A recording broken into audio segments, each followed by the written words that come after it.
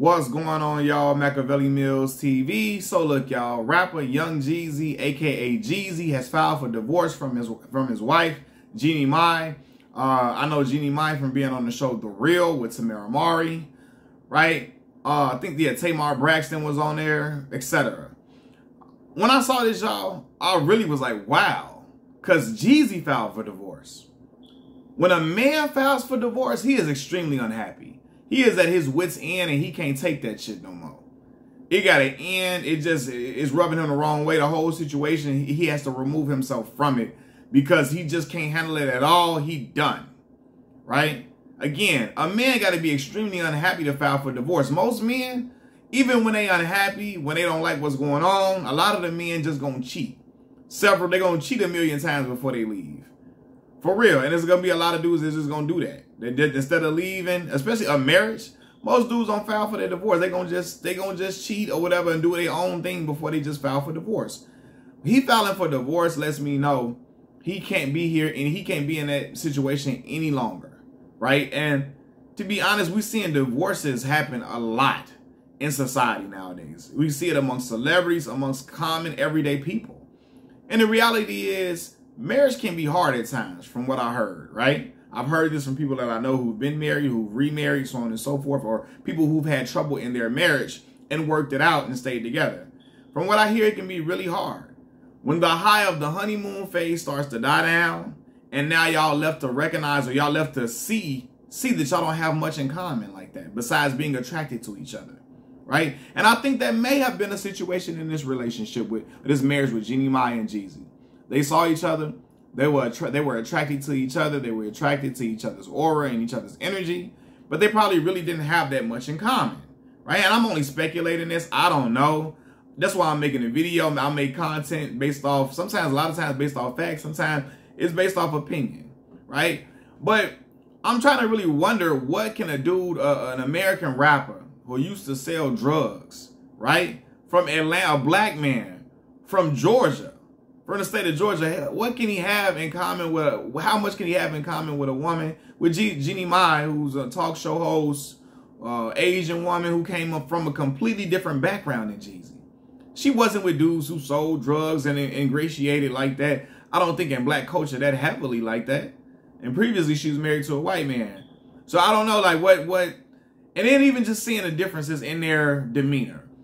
Not even just racial stuff and cultural differences or backgrounds. Jeezy seems to be a very private, laid back, and calm individual.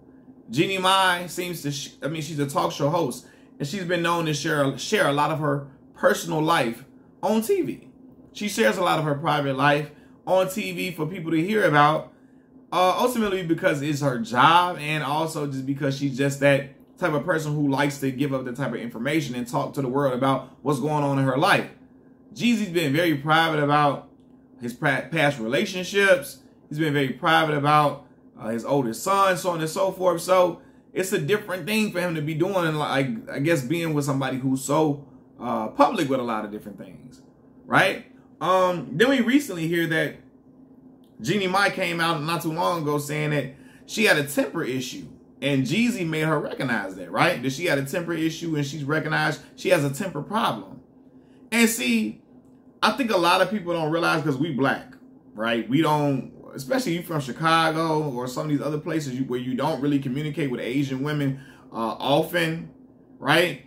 I've been told, especially my boy Melvin live in Hawaii, around a lot of Asian women. He's told me a lot of Asian women have strong personalities, very strong personalities. They're very opinionated. They're very strong-minded. They are hard to sway on things. You cannot sway them. A lot of times, in a lot of relationship dynamics, the women be running the show. A lot of the Asian women, even they weren't running the show. A lot of times running their husband. And that's just how it be going a lot of times in a lot of the in Asian cultures within the marriage. The woman is the most opinionated person in the household. And a lot of times she has the strongest personality, while the dad is more laid back and chill, you know? And also in Asian culture, a lot of the in-laws live with the family. The black community, we not used to that at all. A lot of black people don't, they would probably, I'm talking about cringe fall out, pass out on the floor at the thought of their in-laws living with them. They couldn't handle no stuff like that. That shit is foreign to black people. You know, and I know Jeannie Mai is really close with her mother. Her mother's always on camera, so on and so forth, and all those type of things. So, you know, yeah, you just never know, like, her mom seems to be probably over the house a lot, or if she's not living with them. So a lot of that could have been something that could have made them clash a little bit. The cultural differences. And again, a lot of black men don't realize things about women of other ethnicities because we're not around them a whole lot. And, well, I can't speak for everybody else. Me, myself, I didn't get around Asian people until I got to college. Not even at my HBCU. I'm talking about at the predominantly white institution that I went to for grad school, Arkansas State. You know what I mean? That's the first time I really was around Asian people consistently. You know, but, and my boy Melvin when he moved to Hawaii. But those cultural differences, they can play a part in people clashing. Because what you do and what you're accustomed to doing in your life and your culture can be completely different than what the other person does. Sometimes, especially when the person has children, right? They have a child now. Sometimes probably the Asian culture wants them to be raised in Asian culture, raised in Asian religion, so on and so forth. Black folks like, no, she gonna be this religion, she gonna do this, the baby gonna do this, gonna do that, so on and so forth. The baby ain't gonna do this, the baby ain't gonna do that, baby ain't gonna be participating in this. And the Asian culture might be like, nah, the baby gonna do this, the baby gonna do that, the baby ain't gonna do this. So it's clashes, man, because them cultures are so different. You know, and I don't know if that's the reason why they divorcing, but it could be speculation. And I'm not going to even lie, y'all. I can't lie and think that when I saw this clip, saw this when I saw this headline of Jeezy divorcing Jeannie Mai, I couldn't help but think about the joke she made a few years ago on The Real. While she was on her show, The Real, she was talking about her preference in men, preference in the men she dated and so on and so forth. And she admitted that she used to date, you know, and she's really attracted to black guys. But then she said, for me, it's dark meat on the side. White keeps me mean and lean. Again, she said, for me, it's dark meat on the side and white keeps me mean and lean, you know? She said, I married a white man. That's what I like. Off of hearing her say that, I promise y'all there's no way I would have been able to take that woman serious and be married to her. There's no way. She could have been just joking all she wants to, but I hear that loud and clear. As a black man, I'm aware that there are women who are non-black who have a fetish for black men. They fetishize black men. Seriously. They have this dream about the big, long penis that black men got. They want to see what it's like to be with a black man with the big mandingo, the strapping bull to be with them. They like the black culture, the rap music. They want to see what it's like to be with a man who could potentially be a person who they can see on Love and Hip Hop. All of that. Because my boy Melvin tell me out there in Hawaii, them people, they love Love and Hip Hop more than black folks do. They love that, and they have that expectation. A lot of them be thinking that black men act like them dudes on Love and Hip Hop. That black people act like that and function like that, right? And so, yeah. They have a fetish for seeing a dude, for being with black men. Oh my God, just a black guy. You don't got to be attractive. You don't got to be looking like goddamn Michael B. Jordan. You don't got to look like whoever, I don't know, a black dude that women. You don't got to look like Usher Raymond. You don't got to look like nothing like that. You can look like Flavor Flav. As long as you black, that's enough. That's why I say black men be a lot of black. And again, I don't fault nobody. You date who you want to date, marry who you want to marry. You know what I'm saying? I don't get mad at nobody for having a spouse that is of a different ethnicity or nothing like that. My thing is black men who think that, it's some black men who think that they doing wonders because they got a foreign girl, a non-black girl, and think that because they got a non-black girl that, you know, they just some type of exclusive. They're in some exclusive club or some shit like that. I know black dudes that think that I got me a foreign girl, I got me a joint. Like, you can have you a woman who is not black, and that's perfectly fine. It's perfectly fine. You can have you a non-black woman, right? But my thing is thinking that you just a special breed to have a non-black woman. You just a special kind. You're a special pedigree to have a non-black woman. Bro, a lot of them non-black women, you ain't got to do nothing. So that's why I say I don't really be impressed with dudes when they just be pulling a whole bunch of non-black girls left and right, because a lot of times I know a lot of non-black women fetishize black men. So you can look like Flavor Flav, You can have nothing. You don't gotta have too much going for yourself. You don't gotta be looking like nothing. Your haircut look like your mama put the bowl over the top of your head and cut around your hair cut like that. Your hair can be cut like that. They don't give a damn. As long as you black and you got a penis, it's good to go. Because they want that experience. They want to say they've been with a black man. They want to say they've been able to do that and all that. So, yeah, man, when I hear her say that dark meat on the side, white keeps me mean and lean, you know, I think about, yeah, you might have had a fetish for black men. You like the way black men look. You know, you're attracted to the physical features. You've always had these thoughts and desires of being with a black man sexually. But do you really like black men for real enough to love them? You know what I mean? Like, to a lot of non-black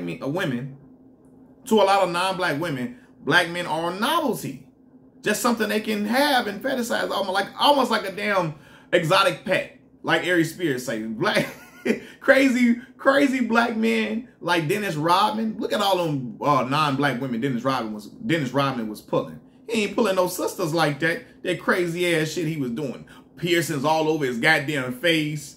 Shit all in his head, all his dye all in his head and all of that. Because to non-black women, they see a big tall ass black man and and got all these piercings. He's a freaking exotic pet to them. Oh my God, can I touch him? Can I rub him? Can I be around him? That type of thing, man. And even it's non-black women who fetishize hood dudes with a street background and a street aura like Jeezy.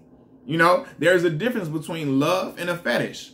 But Jeezy rolled out the red carpet for her, and she was all merry with it because he was attracted to her aura. He liked her. She's an attractive woman. I'm not gonna lie, she is, right? And she was attracted to him, and that was enough. Had my man Jeezy donating all type of funds to the Asian community and everything. The proceeds from their wedding went to the Asian community, Asian causes and all of that, because he was like, hey, this woman fine, I like her, right? But yeah, man, I think cultural differences, they rear its ugly head after you come down from the high of being in the honeymoon phase. Also, man, I think sometimes having children, it can either add beauty to the relationship or it can make it turn sour. Children can bring problems with in-laws. The cultural issues arrive when you have a child and they want to know, should you be in this culture, this religion, all of that. Like I mentioned before, right? Arguments happen because people don't realize what their role in parenting is. You know, Jeezy is an artist who performs on the road. Jeannie may want him home more because they got a baby now. Or maybe Jeezy ain't helping out with the baby like that. Or maybe he feel like, man, your parents over here every single day of every hour because we got this baby now. They don't want to go home. You don't want to tell them, hey, you know, can they let y'all? You don't want to basically create a boundary with the parents. All of that, like, it could have been several things, and parenting brings those type of situations, you know, and parenting can make people feel like arguments happen because it's like your turn with the baby, your turn with the baby. You know, one person may feel like they're doing more than the other parent, and it could be stressing them out. You know, so it's a lot of different things, man. But I think once that honeymoon phase died down, I think they realized they really didn't have that much in common. They got a lot of cultural differences, things that they couldn't agree upon. And then when the baby came, it could have been also clashes with that. Jeezy being on the road doing tours, trying to get money or doing performances. Because Jeezy ain't selling the records he used to, so he got to hit the road. Jeannie might like, we got this little baby here. Come be home with us. Could have created friction. You know, but one thing I do know is from looking at this situation, I know Jeannie Mai's ex-husband is looking like, wow, G. Like, you remember my Flavor Flav used to be like, wow, G. I know you're looking at this crazy because I think Jeannie Mai was with him for about 10 years. And they divorced because she ultimately did not want to give him children. And he wanted children. And I believe he has children now. You know what I mean? But it's funny, when she got with Jeezy, when she got with Jizzle, she got with him, she had a baby not too long after their flame was lit. After Jeezy and Jeannie Mai's flame was lit, not too long after that, they had a little baby, got married, all of the above. You know, and so, but sometimes that's also due to the fact that you change your mind for certain people. You know, maybe you be infatuated with somebody so much, you want to have that baby with them, you want to do this and do that, and you may want to do stuff that you never wanted to do before. It could be a possibility. But I'm like, Jeezy filed that divorce. He is done with it. Peace.